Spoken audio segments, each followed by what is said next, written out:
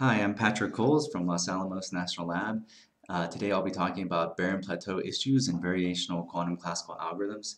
This is work done together with Marco Cerizzo, Akira Sone, Tyler Volkoff, and Lukasz Cincio. It's based on our paper called Cost Function Dependent Barren Plateaus and Shallow Quantum Neural Networks, which you can find here on the archive. So first I want to talk about variational quantum classical algorithms, or for short, variational quantum algorithms.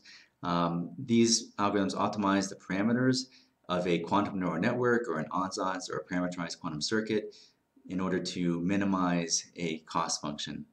And it's widely believed to be the best hope for obtaining near-term quantum advantage, and that's why they've been proposed for so many applications like quantum data compression, error correction, compiling, metrology, foundations, state diagonalization and sampling, fidelity estimation, dynamical simulation, factoring, and linear systems.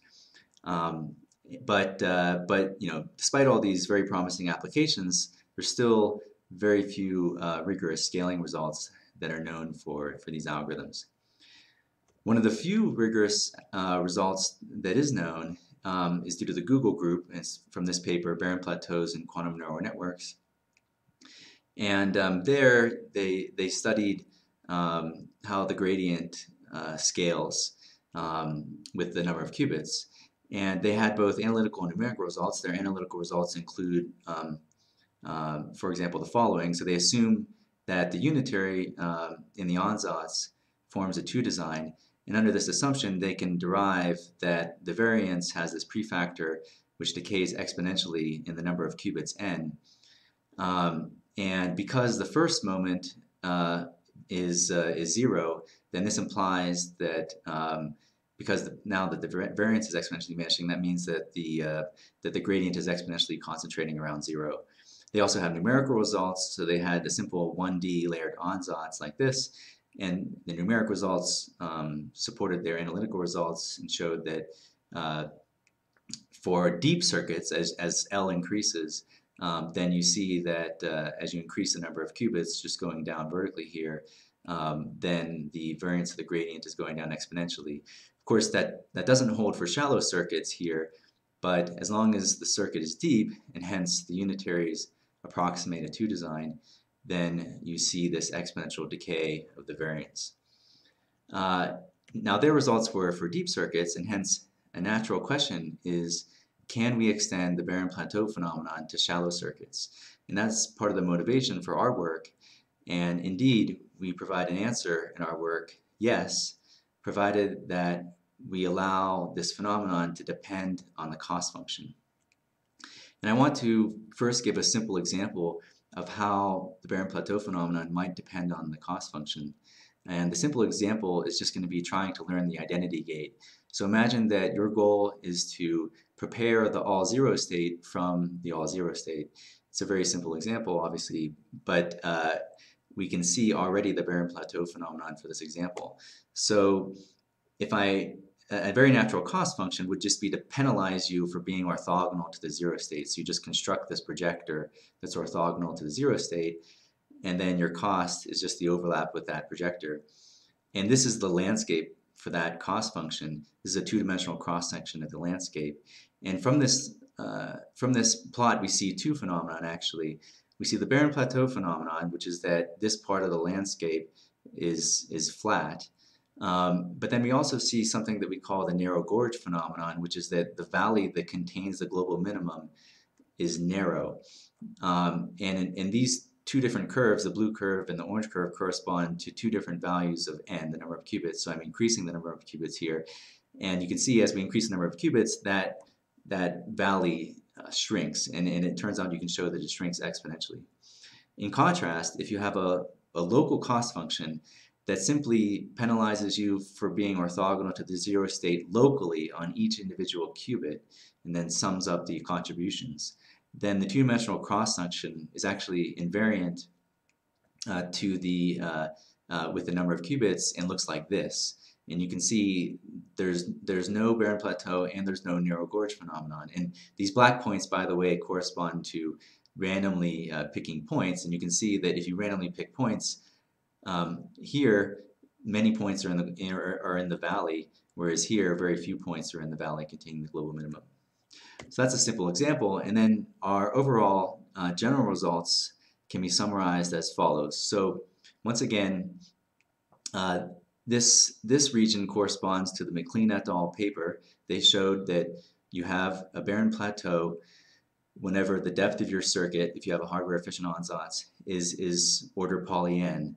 And that holds regardless of whether you have a global cost function or a local cost function. And our work is to study the shallow circuit regime, and we can show that the Barren Plateau phenomenon for global cost functions carries all the way through, even if you have constant depth circuits, O1 depth. So regardless if you have O1, O log n, O polylog n, you have a Barren Plateau if you have a global cost function. On the other hand, if you have a local cost function, we can prove that the cost function is trainable provided the circuit depth is O log n, namely the gradient only vanishes polynomially with n. And then there's a transition region where it's neither polynomial nor exponential, and then finally you have at O poly n the Barren Plateau phenomenon again. So that summarizes our main results, and this is also, I'll go into more detail in our theorems. We basically, for a global cost function, we prove an upper bound on the variance of the gradient, and that it's upper bounded by a function, and that function we can show is exponentially vanishing in the number of qubits. I just want to emphasize that we have this sort of form for a observable that defines a global cost where each O sub I here, O sub ij here is some, for example, like a non-trivial poly operator. So we have two formulations. One is whenever these are projectors, and another one is whenever they're poly operators.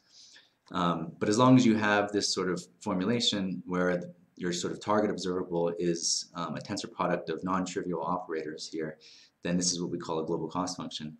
On the other hand, for the local cost functions, which are described by local observables like this, where these are, say, for example, like two-body operators, then we prove a lower bound on the variance, and then we show that this function, which is a lower bound on the variance, is at worst polynomially vanishing in the number of qubits. So those are our two main results, and then finally what we do is we illustrate these analytical results with a very important practical application known as quantum autoencoders. So this application was first introduced by pioneering work by Romero et al., and it attempts to compress an ensemble of quantum states on Na plus Nb qubits down to Na qubits.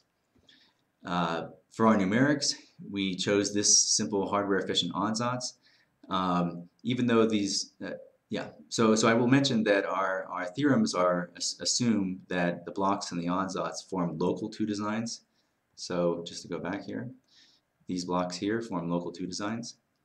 And that corresponds to, say, this block, even though it's not a true two design, it's some sort of approximate two design. And then we consider, so we assume that we're just compressing down to a single qubit, and we're throwing away all these qubits here.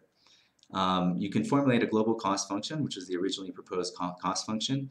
Alternatively, you can formulate a local cost function, which is the cost function that we propose to use. And sure enough, we find very different scaling behavior whenever you use a global cost function and a local cost function. These are the results of our numerics. As one can see, both cost functions train fairly well as long as the number of qubits that you're throwing away is less than about 20 qubits. Both cost functions are able to train. But as soon as the number of qubits that you're throwing away gets more than 20 qubits, then the global cost function no longer trains. So it's completely flat here, completely flat, and we go all the way up to 100 qubits, and that behavior stays true. In contrast, the local cost function, which is the blue curve here, trains essentially independently of n all the way up to 100 qubits, which is as large as we went. So So if you use a local cost instead of a global cost, then this seems to work. And I want to mention that the local cost is a faithful cost function, so it vanishes under the same conditions. So in a sense, what you can do is vanishes under the same conditions as the global cost. So what you can do is basically indirectly train the global cost by directly training the local cost.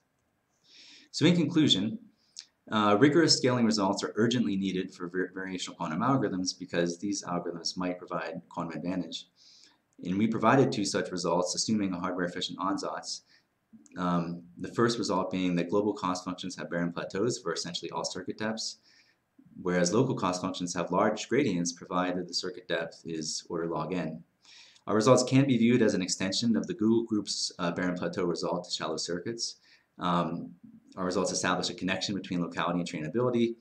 And a novel, exciting aspect of our work is that we provide a non-trivial lower bound on gradients guaranteeing trainability. So hopefully moving forward, researchers can use our tools perhaps maybe to guarantee trainability for other kinds of ansatzes besides the ansatz that we use in this work. So thank you very much.